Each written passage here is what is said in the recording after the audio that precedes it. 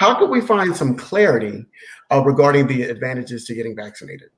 So first off, let's just start with the fact of the death toll, right? So it's so sad to report that we've lost over 3.3 million people worldwide and over 580,000 people in the US. And right here in Georgia, greater than 19,000, right? So we know that this is a huge global health public crisis. So with that being stated, so what can be done to hope to just eradicate and end it? And that's where the vaccine comes into play. Because as we've seen so far with the rollout of the vaccination, that we've slowed cases.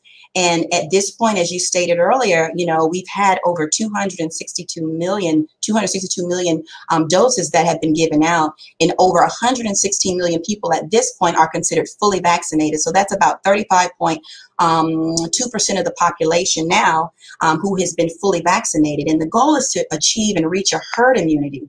So the advantage is that it's not just about us protecting ourselves and our family, it's about protecting the community so we can get back to living in life. If we can achieve that herd immunity, which is by researchers are stating about 70% or greater of individuals who have become vaccinated, then we can protect everyone.